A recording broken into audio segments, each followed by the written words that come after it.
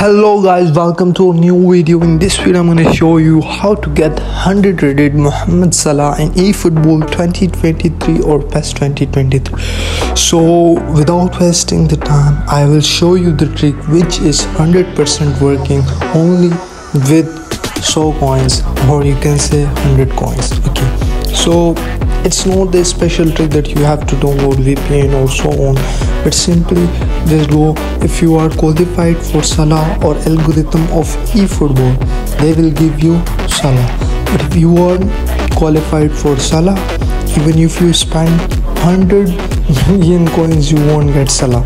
So as you can see, I don't know how I'm qualified for this, but they give me 100 rated Salah, and it's really easy. And they will give you, if you have get the players of low rated players in the previous pack. So in this pack you will get Salah.